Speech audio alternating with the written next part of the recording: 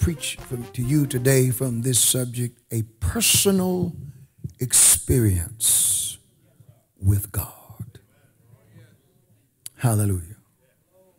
Ask your neighbor, have you had a personal experience with God? A personal experience with God. Father, bless us now. In Jesus' name we pray. Thank God. Amen. A personal experience with God, or a personal experience with Jesus Christ. Let's be more specific. With Jesus Christ. It is interesting that when Muslims were horribly murdered a few days ago, there was outrage and outcry about the killing of Muslims. But on Easter Sunday, when Christians were murdered, worshiping in their church, Hillary Clinton and Barack Obama and others call those people Easter worshipers and tourists. Now, why is it that if a Muslim is killed, for any reason, it's an attack on Islam? Muslims are dead. But when Christians are killed, they're called Easter worshipers. Or when the Jews were killed at that printing house, Hejdo.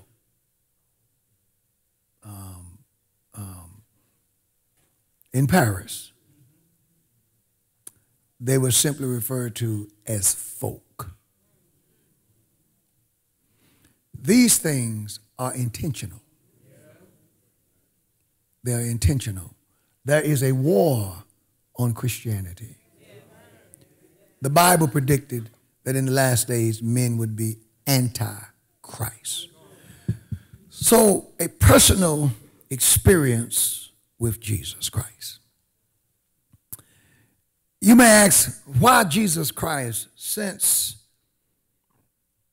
I'm taking my subject from a story that took place literally 740 years before Christ was born. The simple answer is, I'm not the only one who thought that Isaiah saw Jesus. The Apostle John, the one who wrote the book of St. John, the writer who wrote 1st, 2nd, and 3rd John, and who wrote the book of Revelations, said that Isaiah saw Jesus also.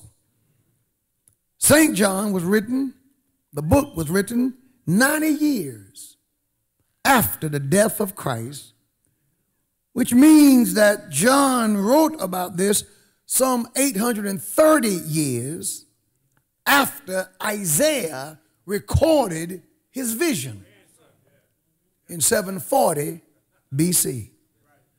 John writes, or John wrote in St. John chapter 12 and verse 37, he says, but though he had done so many miracles before them, yet they believed not on him, that the saying of Isaiah the prophet might be fulfilled, which he spake, Lord, who hath believed our report?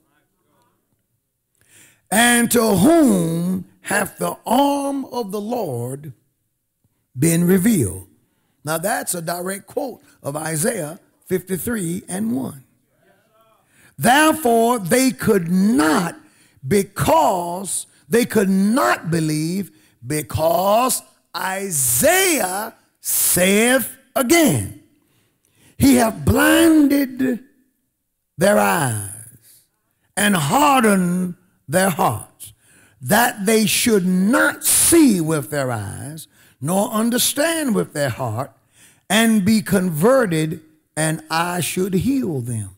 That's a direct quote from Isaiah chapter 6 and verse 9 and 10, which this particular quote is very interesting because it warns that if you fail to believe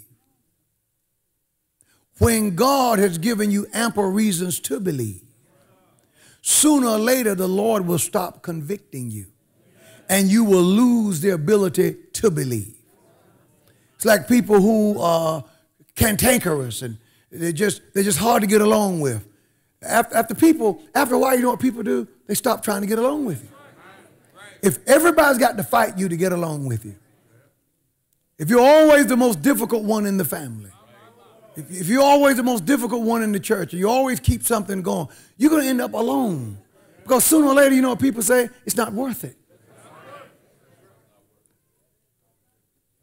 It is required by all of us, especially those of us who are in churches, where the scriptures are clearly preached and taught and laid out before you in context. It is required that you believe. One time too many, what will happen is the Holy Spirit will withdraw from you. How do you know that he's withdrawn himself? You're no longer convicted. Your sin doesn't bother you. You think you're just getting away. Doesn't bother you at all. What has happened is, and that's the worst thing that can happen, what has happened is God himself has given up on you. And the last thing you want is for the Lord to give up on you. The last thing you want is to be able to begin to sin and not even feel bad about it. That's the last thing you want. He had performed miracles and the people didn't believe. And lastly, look at this. Verse 41 says, these things said Isaiah. Look at this. When he saw his glory and spake of him. John 12 and 41 is a direct reference to Isaiah chapter 6 and verse 1. John says, let me read 41 again. These things saith Isaiah when he saw his glory and spake of him. Isn't that something? But just as an aside, let me read verse 42 and 43 as a sad commentary. Nevertheless, among the chief rulers, also many believed on him. But because of the Pharisees, they did not confess him, lest they should be put out of the synagogue. For they loved the praise of men more than the praise of God. How often do we see this today? Where people will not speak up for fear of ostracism. If I say that I believe this or I believe that, people are going to talk about me. If I identify with this church, people are going to talk about me. Or they may not be my friend anymore. If I post certain things, someone may unfriend me. My question is, whose praise do you love the most? The praise of men or the praise of God? And what makes this a sad commentary is this is a commentary on chief rulers who believed on Jesus. They believed on him, but were afraid to step up. Oh God, give me the courage of my conviction. Let me get back to the text. I don't have time to spend so much time on that, but you get the point. So you see, John said that the theophany that Isaiah saw he saw Jesus. Every believer must have for themselves a personal encounter with the Lord. In order to make it, every believer must be able to say for themselves, they must be able to say, I know him for myself. Praise the Lord. Yeah, we serve the Lord as a collective, but this is an individual thing. I was talking with Sister Missionary Suzanne McCauley last Friday, and as we were studying, working on the text, and I said to her, I said, the reason our relationship is the way that it is that we're both members of Upper Room. We both attend here. We both work here. We both have a lot in common. But another thing that we both have is we both know the Lord for ourselves. We know him collectively, but we know him individually. And I said to Suzanne, I said, I tell you what you can do. You can strengthen my relationship with the Lord. And I can strengthen yours. I said, but I tell you, I bet you that there's something that I can't do. And she says, what's that? I said, I bet I can't get you to deny him. I bet I can't get you to give up on him. I bet I can't get you to disbelieve that who he is, who he says he is. And she looked at me and said, no, Pastor, you can't do that. I said, why? And she gave the answer. Because I tried him and I know him for myself. You got to know him for yourself. Oh, my mama is saved. No, you got to know him. Thank God for a saved mother, but you got to know him for yourself, because I find that this thing doesn't happen on the family plane.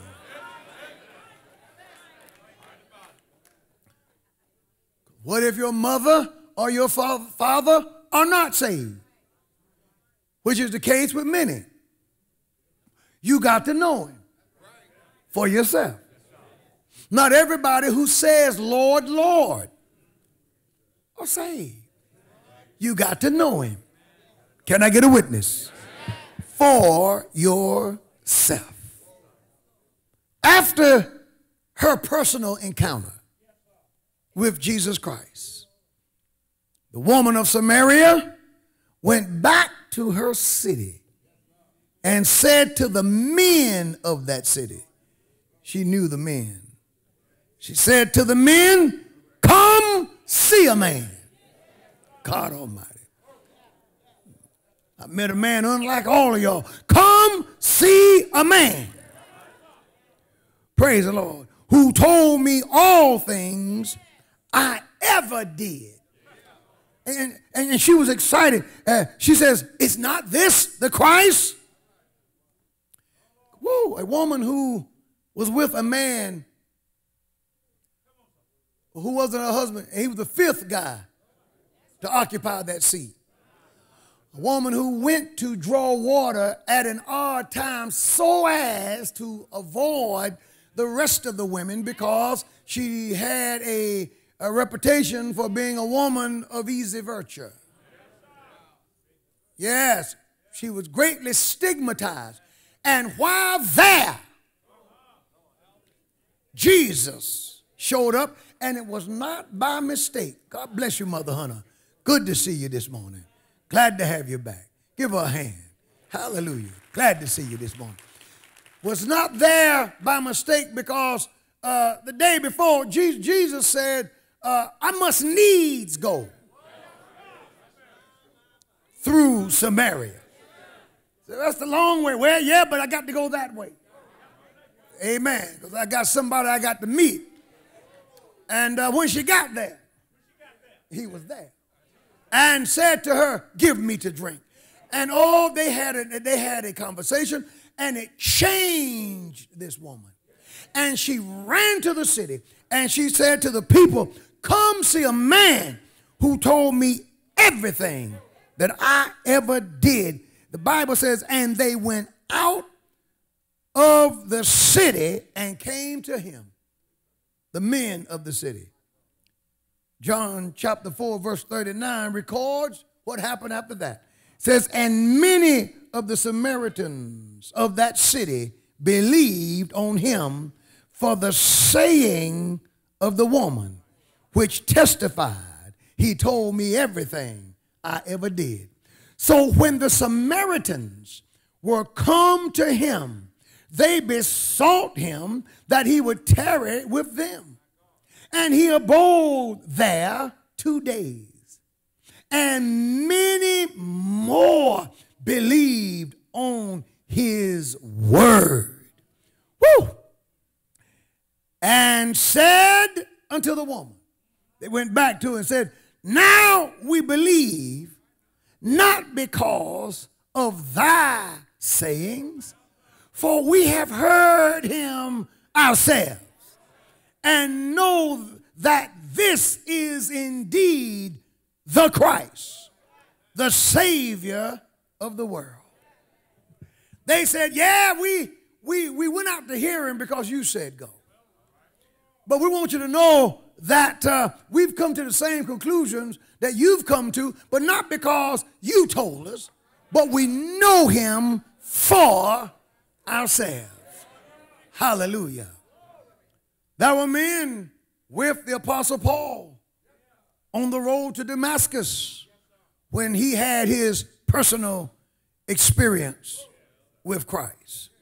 Dr. Luke gives the account of Paul's personal experience. In Acts chapter 9 and verse 7, Luke writes, and the men which journeyed with him, the men who were journeying with Paul, stood speechless and heard a voice, but seeing no man.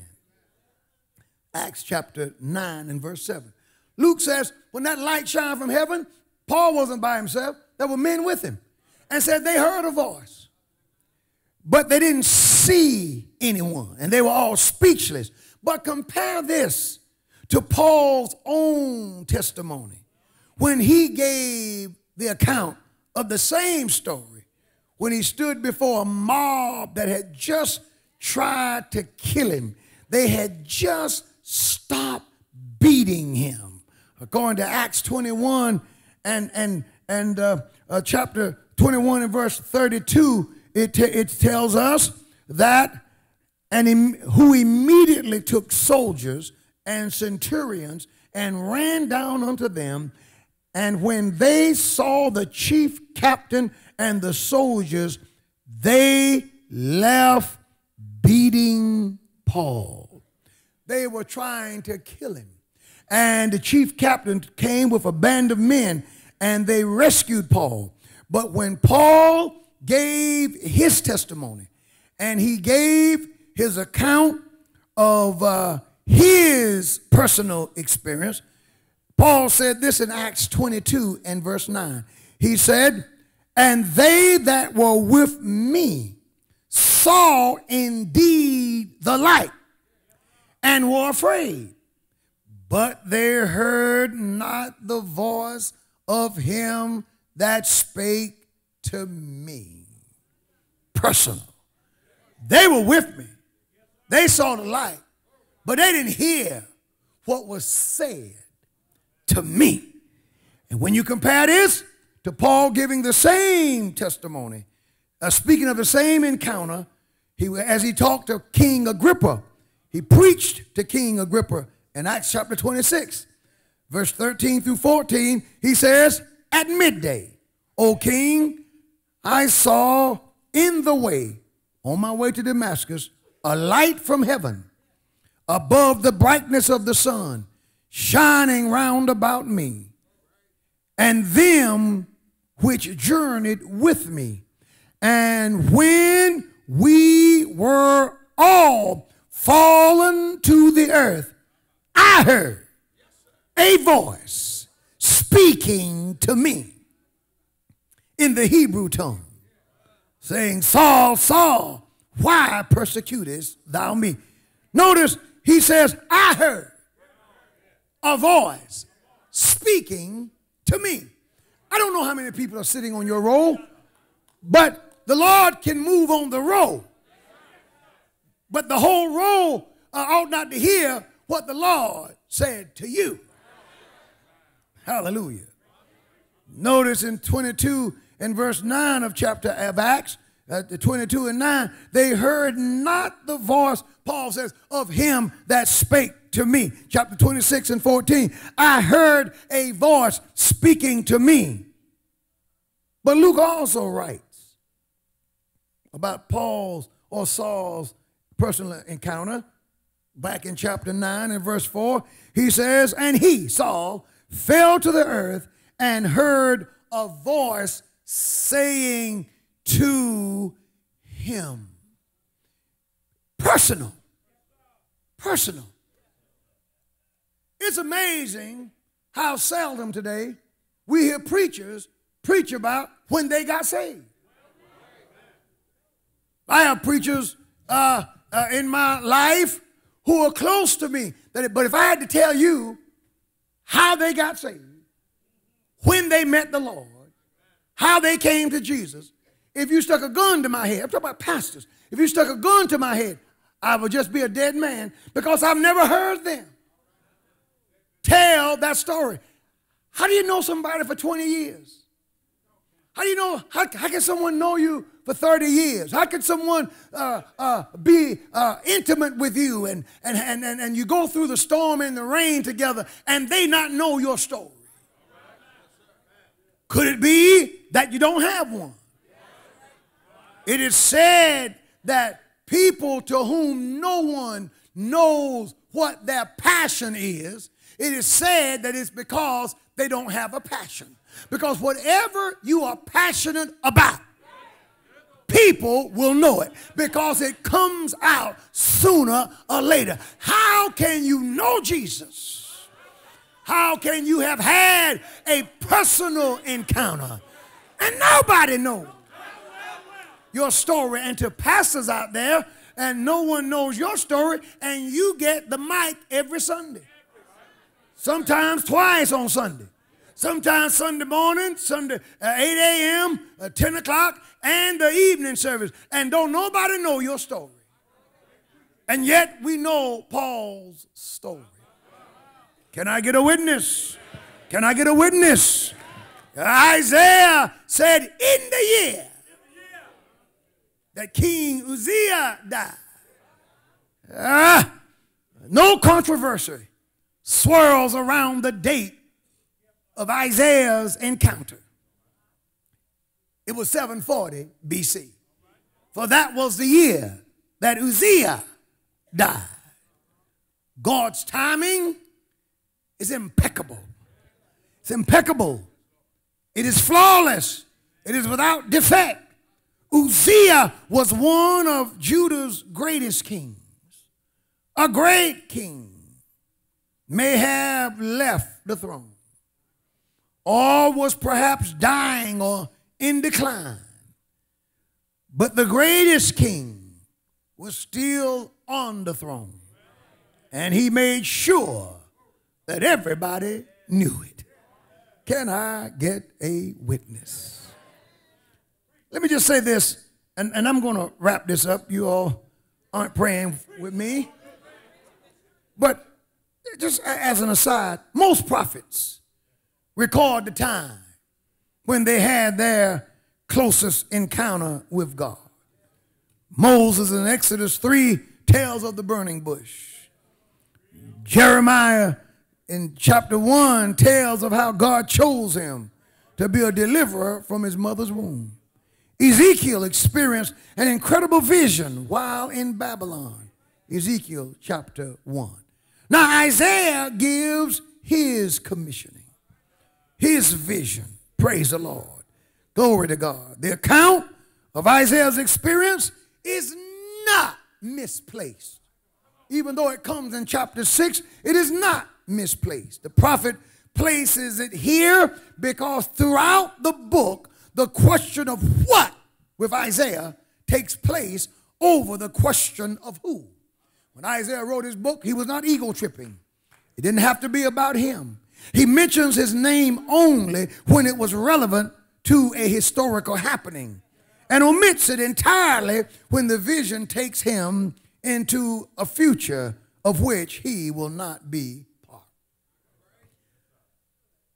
Someone might ask, what gives him the right to pronounce judgment? In chapter 5, woe unto them. He pronounces judgment on Israel's leaders. He cries out, how did the faithful city become a harlot? He rebukes the women of Israel. Are you praying for me? Chapter 1, you want to know how did the faithful city become a harlot. In chapter 3, he rebukes the women of Jerusalem and prophesies of a great war. In chapter 4, he says 7 women will take hold of one man and tell the man we'll eat our own bread, buy our own clothes, just take away the reproach and let us marry you. Chapter 5, he asks, well, how did God fail the people?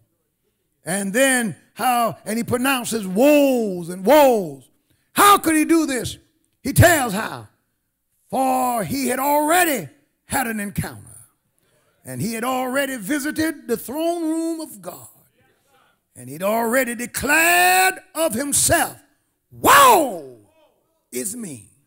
See, one of the things that gives us the power to preach the way we do is that by the time we've preached it to you, we've repented 100 times.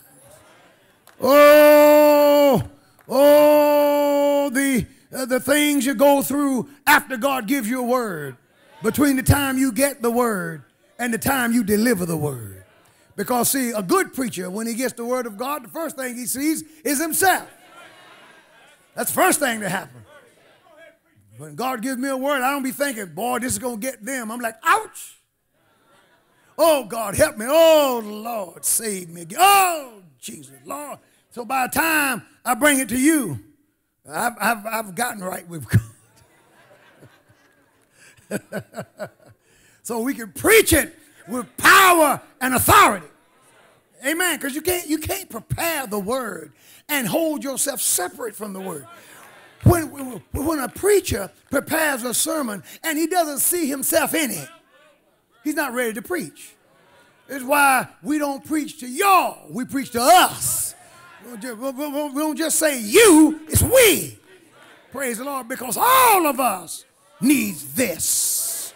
Every one of us need to be able to say, I've had an encounter with God.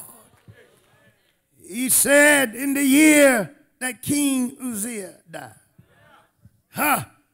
they lost a great king.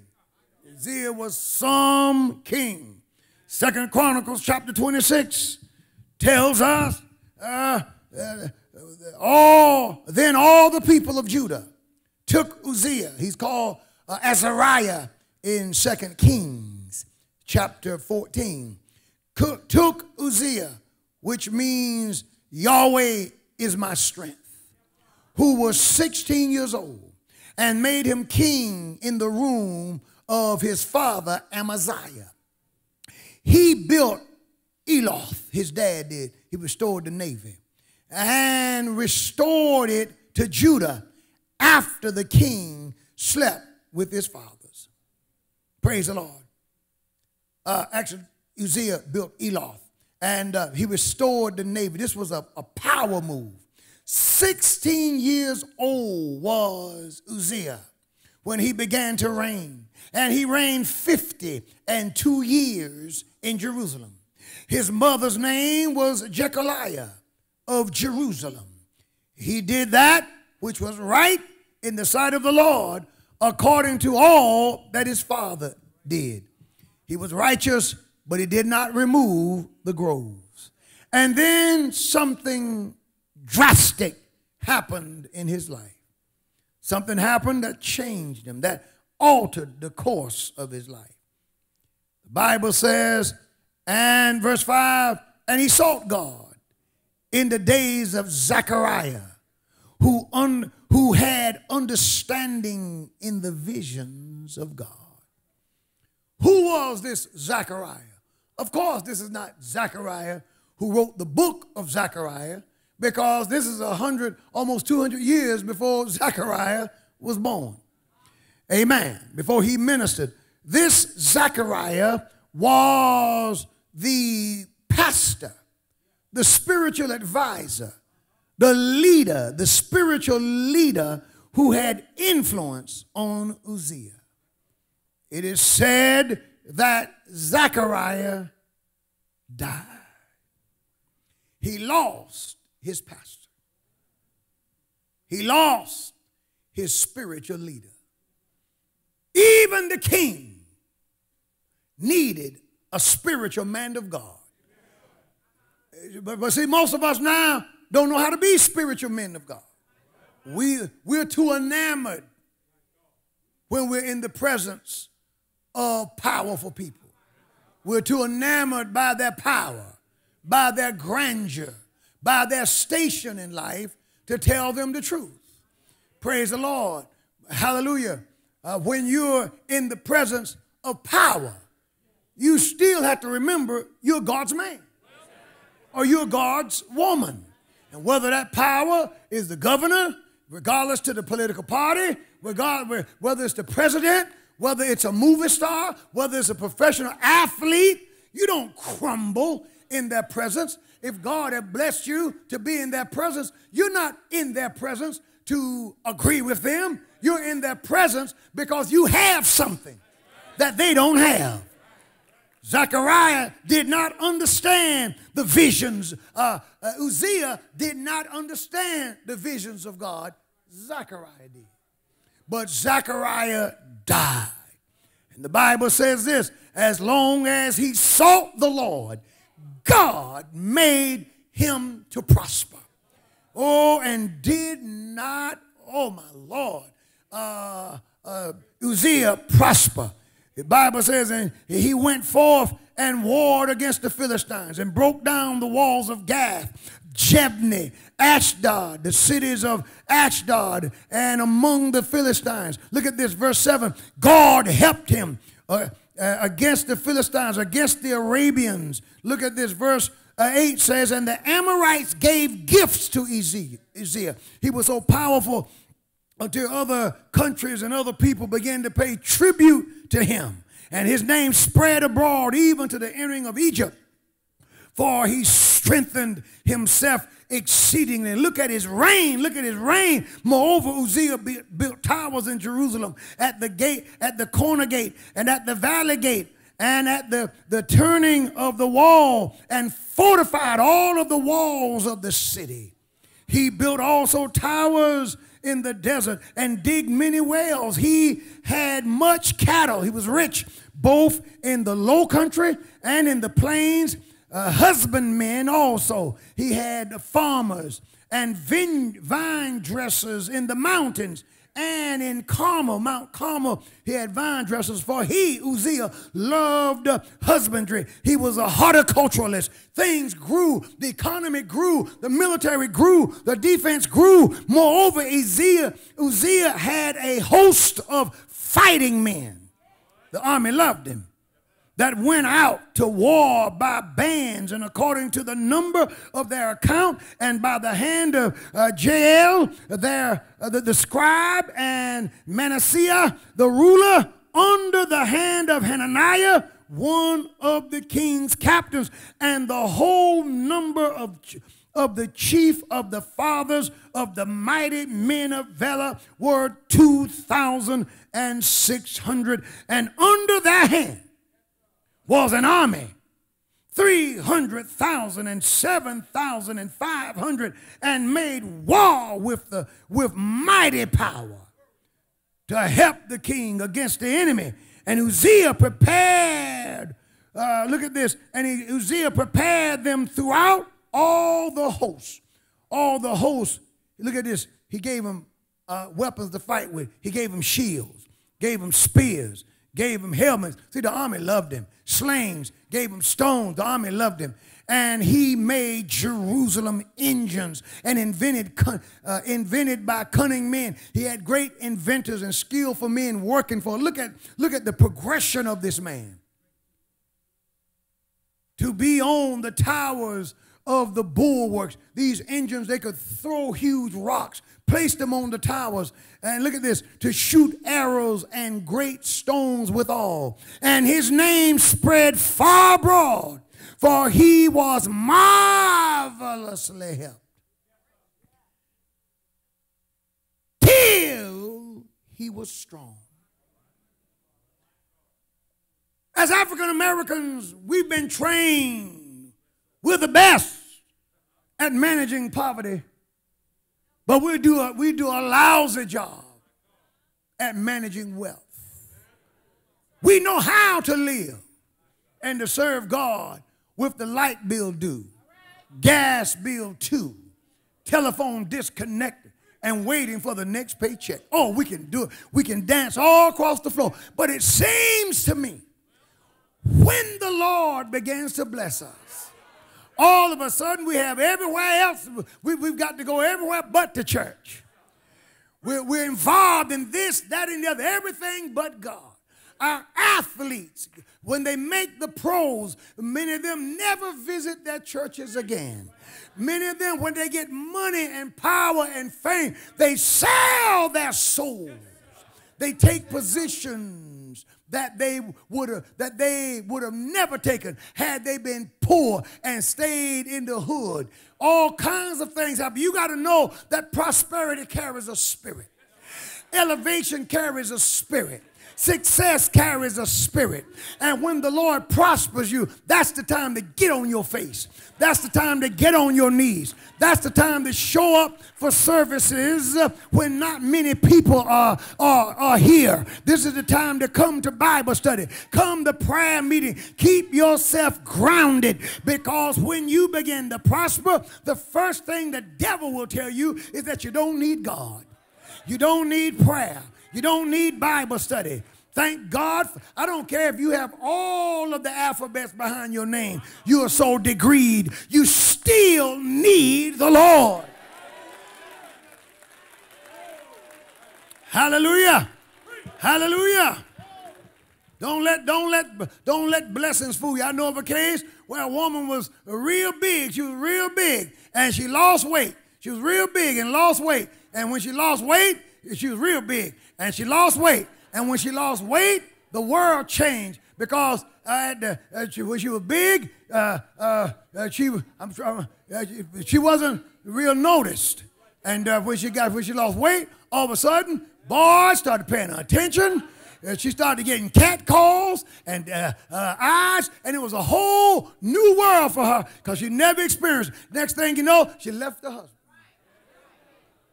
She could not handle being pretty. Be careful when the Lord blesses you. Oh, everybody's looking at me now at the stoplight. Nobody paid attention to me at the stoplight when I was driving that other car. They're looking at me now. Hey, pay attention to the light. Matter of fact, the light's green. Go on. You got to know how. You got to know how to handle being blessed. When the Lord blesses you and you finally get that suit or that home or whatever it is you've been after, you land that job, you land that situation. Humble yourself under the mighty hand of God. Boys who have been taught better, who know better, been taught better, praise the Lord, come up better. Parents told them all the time, you keep your skin clear. God got it right. God got it right when he made you black. God got it right when he made you white. God got it right when he gave you your pigmentation. Don't you write on yourself. As soon as they think they're going pro. I mean, in the 9th grade. Oh my God. Just get a few people praising you, saying you have potential, and the thing goes to your head. Let me tell you something. Don't you be the kind of person who is easily flattered. You're not all of that. Praise the Lord. add about 90, take away 90% from that compliment, and that's the 90% rule, and right there, somewhere in there, they're telling you the truth. Don't let nobody blow smoke and build up your head, and don't let, praise the Lord, the blessings of the Lord. Now you got some money, good, but be the same person that you were. Keep that same shout. Keep that same dance. Keep on shaking your head and waving your hands just as you did when you didn't have the money, because you're still the same person and you still need God. Oh!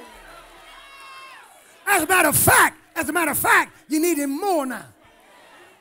Because the Bible says they that be rich pierce themselves through with many hurtful lusts. That's a different world. That's a different world. See, a lot of sins that you hadn't committed, you hadn't committed them because you can't afford them. I want to let that set in for a minute.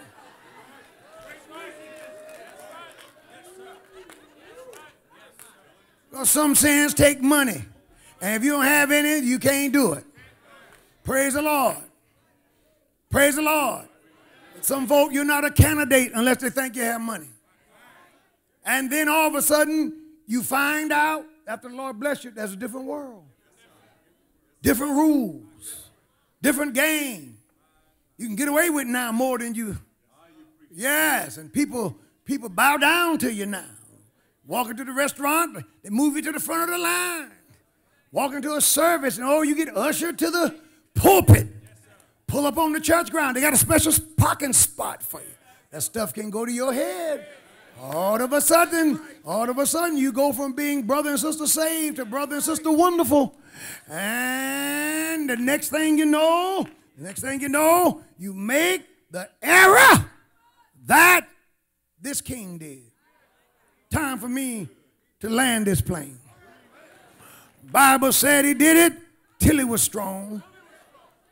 But when he was strong, his heart was filled, was lifted to his own destruction. Let me tell you what he didn't do. This is going to help a little bit. It's going to help in the house. It's going to help in the house. I want to help us in the house. When his heart was lifted, Uzziah never strayed into idolatry. Uzziah never worshiped a false god. So it shows you don't have to leave the church to become an Uzziah. He stayed in the church. Uzziah never served Malcolm, Ashtoreth, Baal, or any of the false gods. Even though he left the grove up, he himself, that was not his sin. His sin was he lost his respect for order.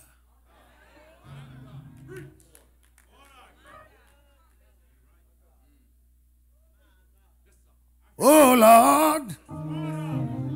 Bible said that he walked in, his heart was lifted to his own destruction. For he transgressed the Lord his God and went into the temple of the Lord to burn incense upon the altar of incense. Now he was a great king, but he was never consecrated to burn incense. That was the function of the priest. It amazed me how all of the politicians are telling the preacher, you just stick to preaching. But these same politicians are trying to change the laws that affect what we can preach. Good God Almighty. He went into the temple and he began to burn incense on the altar of incense. And Azariah the priest went in after him. And he took 80 priests with him. And they were valiant men. They were porters. They were gatekeepers. They were Levites. They were priests There were priests who went in to protect the house of God. And they withstood Uzziah, the king, and said unto him, it appertaineth not unto thee. That is, it is not suitable unto thee, Uzziah, to burn incense unto the Lord. You can't let where you live, you can't let what you drive, you can't let that expensive outfit, you can't let that wonderful bank account, you can't let your notoriety cause you to step out of your lane. They said, King, I'm not getting any help now. It doesn't appertain to you to burn incense to the Lord. He says, but to the priest and the sons of Aaron, for they are consecrated to burn incense. I want to tell the politician, you can't tell us what to preach, because we're the ones who are consecrated to declare the word of God. Oh Lord, you can't tell us what's right and what's wrong. And I want to tell some of you in the pews, you can't tell the preacher what to preach about and what to cry loud against. You can't tell us what standards to set, what standards to make, because you're not consecrated. That does not pertain to you. And until you've been consecrated, you haven't been. So stop acting like you are. Get on back in your place and be blessed of the Lord and highly favored. You can be blessed where you are, but when you try to step out of your lane and begin to do what doesn't appertain to you, that's when you mess up. Uzziah was somebody's king. He was a mighty man of God, but his success went to his head. I wish somebody would just grab their success and just symbolically throw it down and say, Lord, I'm going to stay humble at your feet. Athlete, be careful. I know they're praising you because you can shoot the ball, run the ball, and throw the ball. But let me tell you something. Life is more than a ball game. Oh, Lord. Singers, I know your head is big because everybody loves your voice. But life is more than a song. Uzziah went in the temple. He began to do things that he wasn't consecrated to do. And the priest tried to stop him, but he wouldn't even listen to him. But guess what happened? God got involved. Leprosy jumped off of the altar and got on him. And guess what? When the leprosy got him, he ran out of the temple. When God's judgment got him, his eyes came open then. I wish somebody would get up with DeJuan Wade and tell Brother Wade, I know you got commercials. I know you have had a wonderful career. I see you on television advertising Gatorade. But Wade, a grown man, don't support his 11-year-old son when the boy comes out and calls himself a homosexual. Wade, I know that the world has accepted you. I wouldn't be surprised if you don't be in movies next. But sir, that's your son. Saints, y'all don't hear me. You got to stay humble at the feet of Jesus. Here's a good place for somebody to say, Lord, I humble myself. Oh, Lord. Oh, Lord. I humble myself. Yes, sir.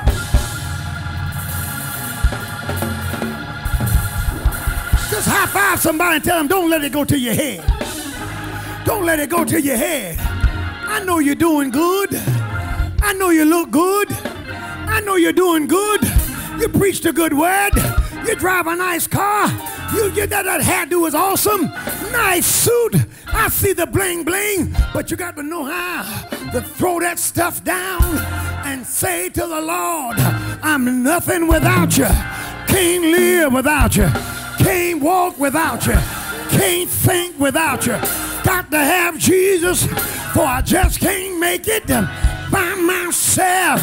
He's my keeper. He's my joy.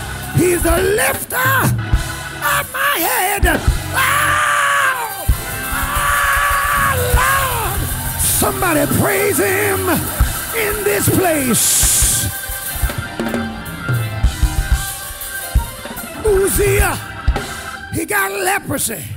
He got leprosy. And with that leprosy, they brought him down. They brought him down. He had to leave the palace. He lost his joy. He lost his fame. And he died. When he died, they lost a good king. But I thank God. I thank God in my clothes. Isaiah said, he died. Uzziah died. But the same year that Uzziah died, I saw the Lord. Yeah. He said the same year that Uzziah died, I had an encounter with Jesus Christ. And even though the king was dead, the Lord was high and lifted up, and his train filled the temple, and his glory was everywhere. The glory of the Lord is everywhere. It's right where you are. It's right at your address. It's on the pew. You ought to lift your hands and praise God for his glory. Yeah! Yeah! Oh, our Lord! Praise him like you're nothing without him.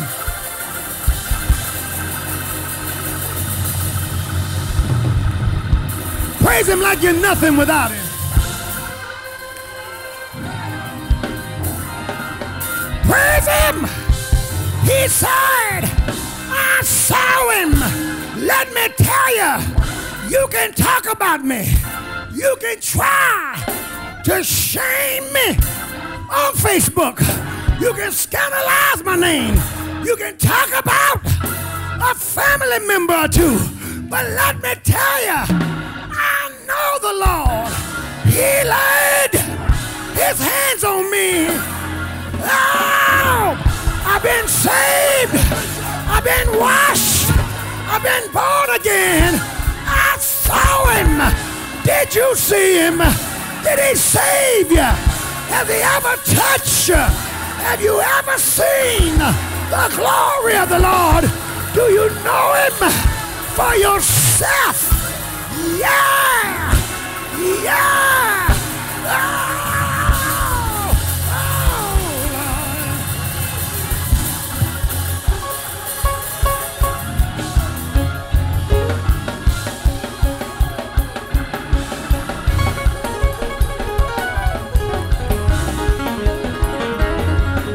Oh,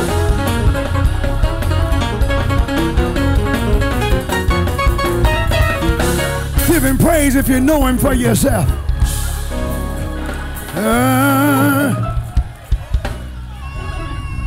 Do you remember where you were when Jesus saved you? Do you remember what year it was when the Lord laid his hands on you? Oh, I remember. And it gives me joy every time I think about it. Somebody say, yeah, yeah, Lord. Go on and testify. Tell somebody about your year. Woo! I still remember November the 20th, 1977, the Lord laid his hands on me. Stewart Street, Rockingham, North Carolina, Temple Church of God in Christ, facing the pulpit on the left side of the altar. I found Jesus and he found me. Good God Almighty. And I'm glad. How many are glad that you remember? How many can say, I know him for myself?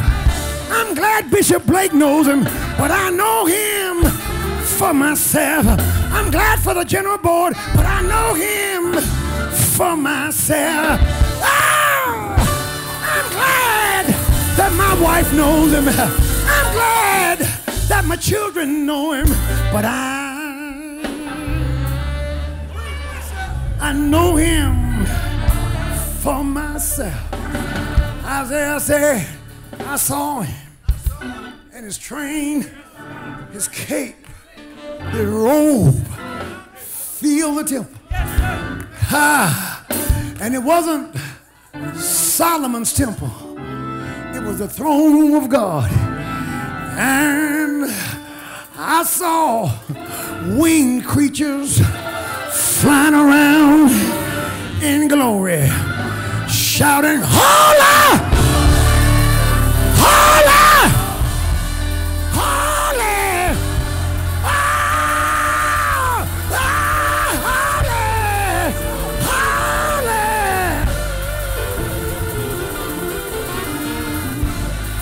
Yeah! Let's have a shouting contest. You ought to cry, Holy!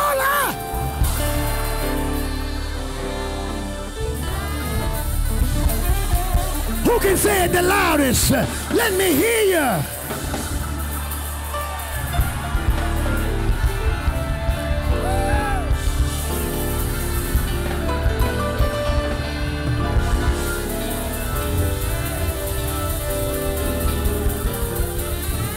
Well, I know this is a little crazy, but bear with me. I'm almost done.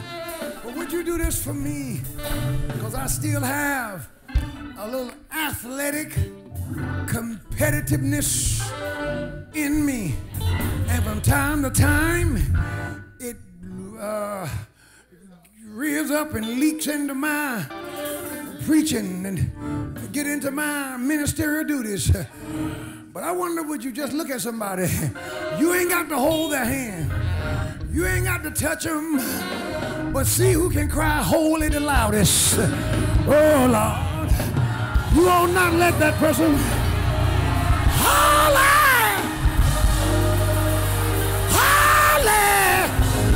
Holy! Holy!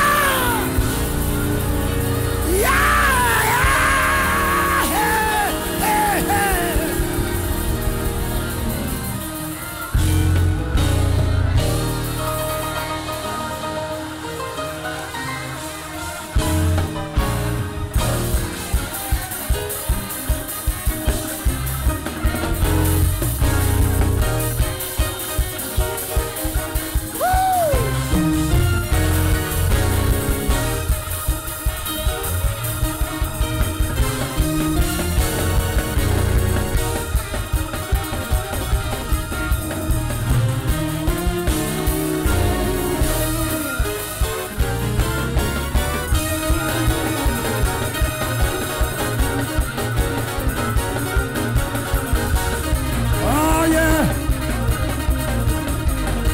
Testify.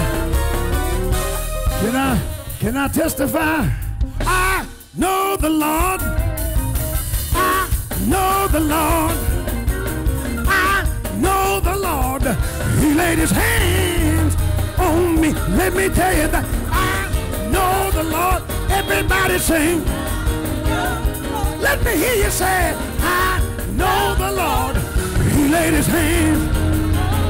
One more time, sing, I know the Lord. Everybody sing. Lift your voice and sing, I know the Lord. He laid his hands on me. Listen, he laid He laid, he laid, he laid, he touched me, hand of love, he touched me from up above, he laid hands on me, he laid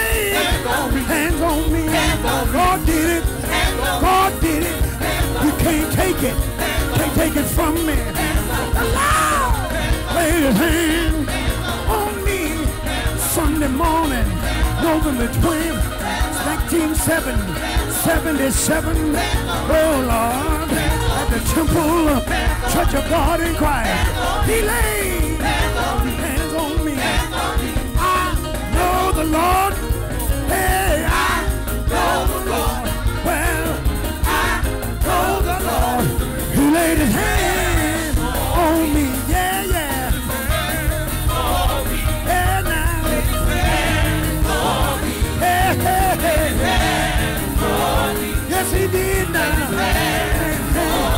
Yes, he did. God Almighty. Yes, he did. Yes, he did. Yes, he did. He laid his hand. Yes, he did. He laid his hand. Sunday morning. He laid his hands on me. Somebody praise him. He laid his hands on me.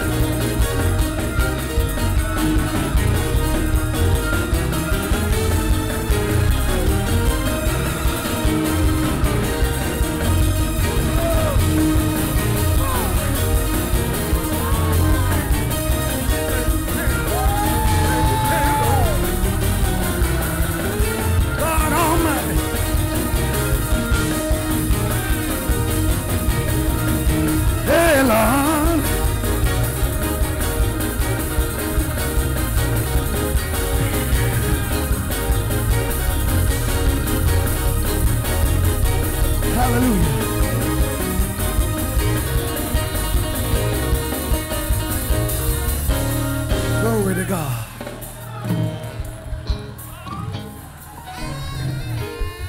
In the year, here's Sheikh Abosa. Somebody thinking about it.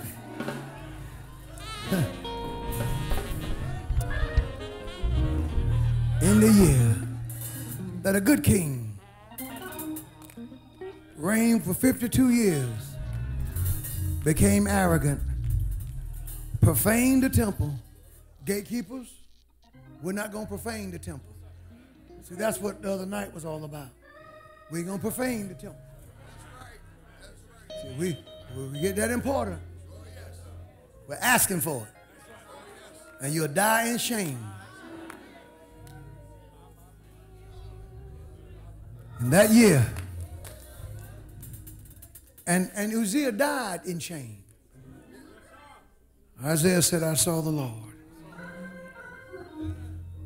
In my close today, nations turn against him, but his will prevails. Kings compete against him, but fall in shame. People turn from him to worship idols, but their false gods crumble. Even his people refuse to trust him, but they did not escape punishment. And mysteries of mysteries, a pagan despot became his instrument of judgment. But even he, Cyrus, must pay for his sins. Yet, through it all, the sovereign Lord promises to have a people, a remnant, a man, a woman, men and women who have had a personal experience with him, who will stand with him. For it is the sovereign Lord who writes history. The late, great Otis Lockett said, a testimony is an undeniable experience that one have had with God in the past that forever shapes their future. I've had such an experience. Isaiah has had such an experience. You won't stay saved in a day like today without having had such an experience. You can't, God bless you, mighty man of God, Murray. You can't get it from your parents.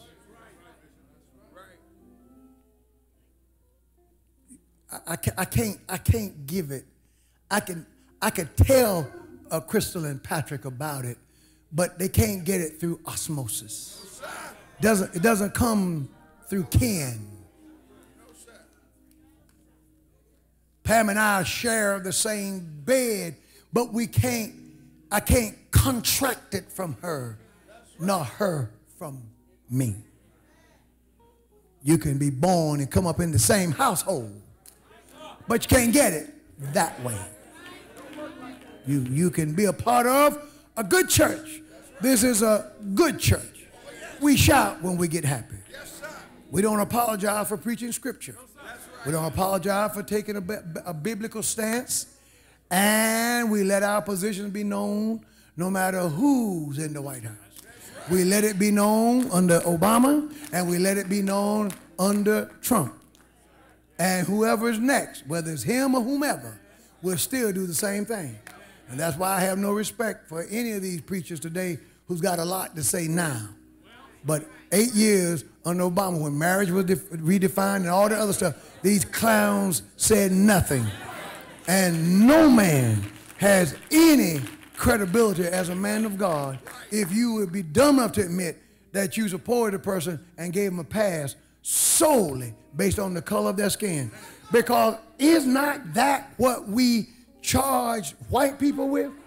We said that they were racist because they gave people favor based on the color of their skin. So you mean to tell me we're going to turn around and do the same thing and still claim to keep credibility and overlook the scripture? No, regardless of who it is. When you've had an experience with God, then you know you have the conviction and you have the knowledge, first of all, that he's in charge. And it will be remiss of me in my clothes. I'm done. I'm going to take my seat. I've done well. In my clothes, physically, I mean, I don't know if I preach. I preach the best I could. But I want to say this because the message would be incomplete without this. When Isaiah entered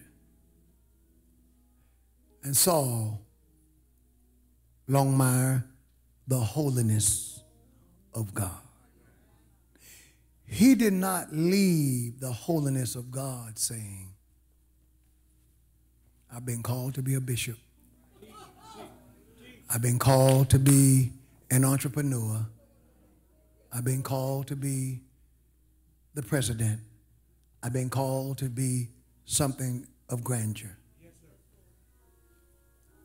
That's not what you leave the presence of God with. When he left the presence of God, he says, woe is me.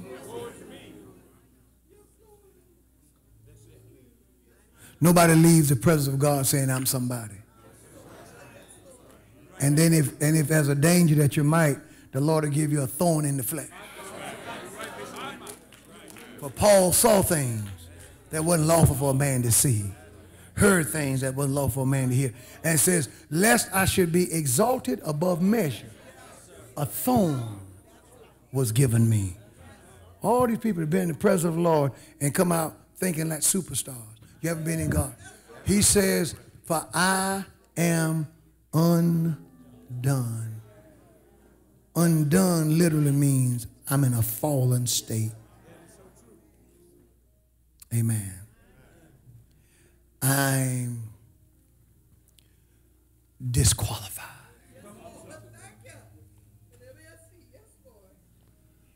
When he saw God, he said, man,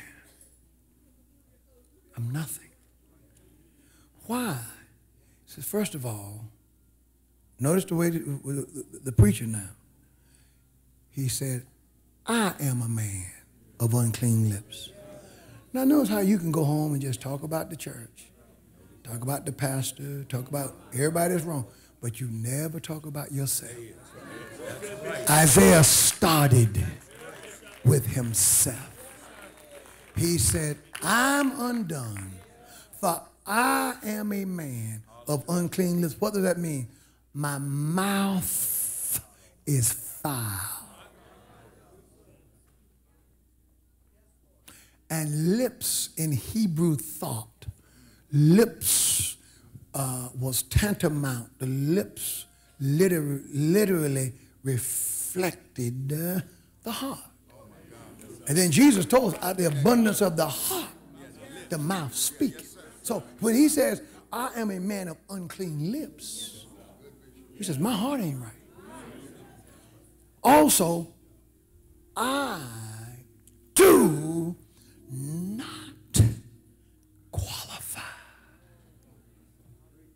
Because what the Lord needed was a spokesman. He said, I'm not qualified. I can't carry this message because my mouth is dirty. I can't. There's something God wants said, but I can't say it. There's a story that Lord wants told, but I can't tell it. Look at the young man on the now all my sermon was done before all this stuff happened. But look at this guy. He's upset that we didn't let him sing, but he cursed. Are you going to stay for service? H, no. He is perverted. He is undone. He can't, any church that a person like that can lead praise and worship in, it's not a church. The church, the watchman is blind. And the church mother is blind. And the first lady is blind. And the singers and the musicians have no discernment. All of them blind. Isaiah was not blind. He said, I am disqualified. I can't say it. So what did the Lord do? Now, God didn't disagree with him. That's right. So you're right. You are. After he saw what those seraphims were doing and the holiness of God, so you know what God did? He fixed it. A seraphim took a coal off the altar, flew down, and touched Isaiah's lips. And then said, now you're ready. Your sins have been taken away. Your iniquities are gone. Now we need somebody to speak for us. He said, well, since I got myself straight, since I got my business fixed, I got my house in order, here am I. Send me. Personal experience.